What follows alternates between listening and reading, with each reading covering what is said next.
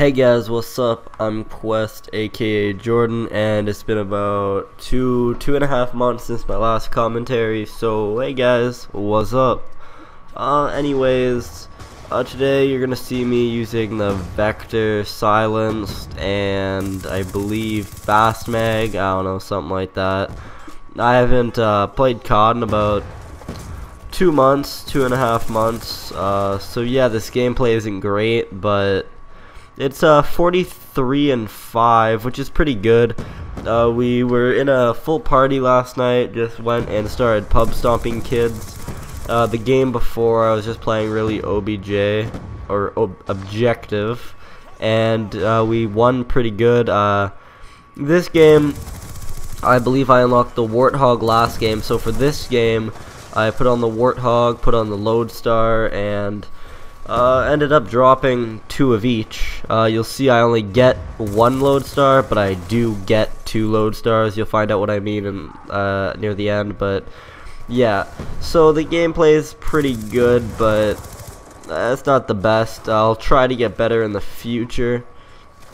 But anyway, that's not the point. I took a 2-month break from YouTube, 2 months break from Call of Duty, but I think I might come back now. I'm not really sure. When I quit YouTube, it kind of ruined my motivation to play Call of Duty, because I liked to play COD when I knew I was aiming for something. Like when I was aiming to make videos for YouTube, it was a good reason for me to play Call of Duty. But when I stopped making videos, I kind of lost my motivation to play. So when that happened, I just ended up quitting. But my friends have been saying that I should come back, give it a try. They missed my videos, missed my edits, so I decided I'll try it, see what goes down. I should have an edit coming out within the next few days. I'm not sure if it's going to be good, not sure if it's going to be bad, but I'm going to try to make it to see if I enjoy editing still, and see if I want to come back to editing as well as commentaries and just video making in general. We'll see what happens. That's for the future, so hopefully I do. Anyways, this topic, I just want to actually do something that I find is kind of common to me. I seem to have very bad teachers. If you guys will probably understand once I get into it, but I have had teachers that are just like, they shouldn't be teachers. Like, all the jobs that aren't filled by teachers all the jobs that teachers have right now, a good portion of them are filled by teachers that shouldn't even be teaching. And the teachers that shouldn't be teaching should just stop, because it's a waste of time. Like, I had a business teacher last year in grade 9 business. He was a good teacher, he was a cool guy, but he was a gym teacher, not a business teacher. But you're supposed to have 2 subjects you could teach. So he was a business teacher as well, and he was a very, very bad business teacher. So for the first month of the class, it was understandable. We copied notes, we did an assignment, we did a test, a quiz, you know, all that average good stuff that is so much fun. But after that, it got really boring, because we just stopped doing anything. He would be like, we'd walk into class, he'd say, you have to do textbook work, page 21 to 22, question 4, 5, 7. And then he's like, you guys have till Friday to have it done, and it's Monday. It's like, alright. So you start on it, we finish it in like 10 minutes, and we're like, oh, well, shit. Then what do you do for the rest of the class? So it was like that every week. We just spend about maybe 15-20 minutes on the work, get it done, and then you'd have about sometimes up to 2 weeks where you just don't do anything in class. That gets very boring very quickly.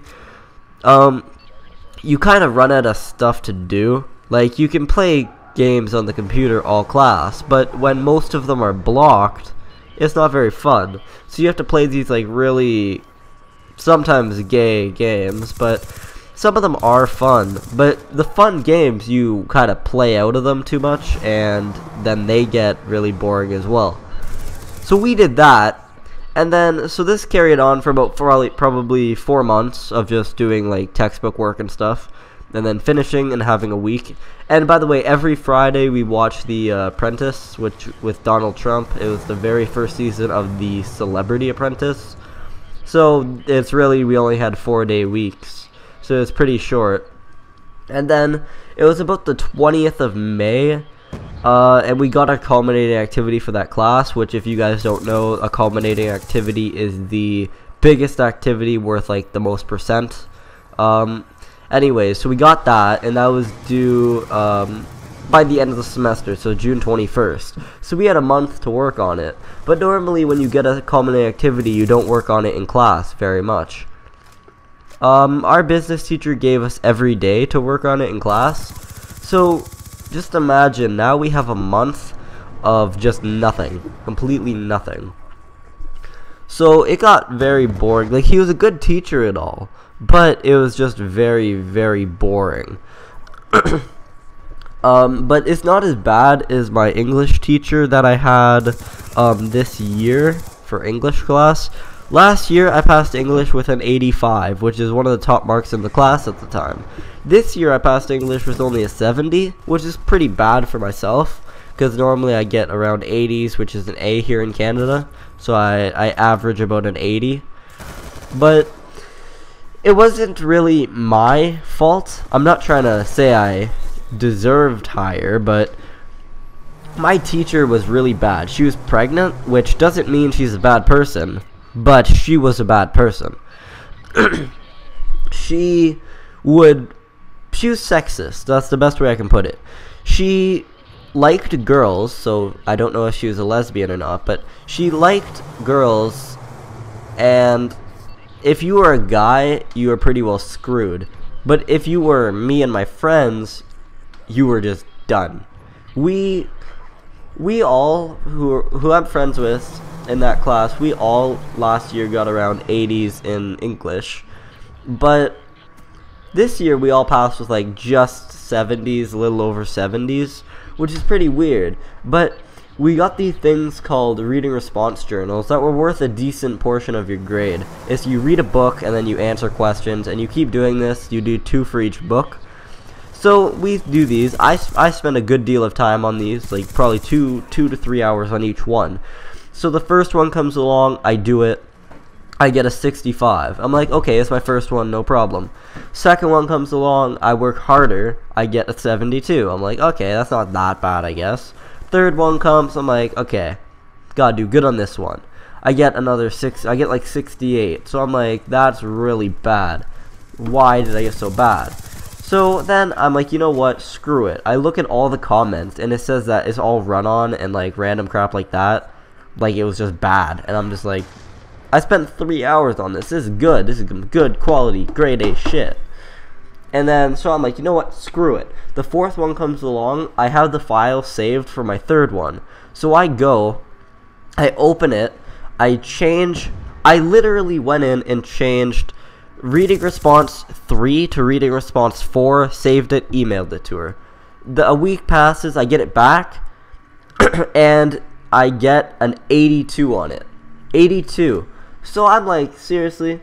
Bitch, you gotta be crazy. I get 82 on this, and it's the exact same thing.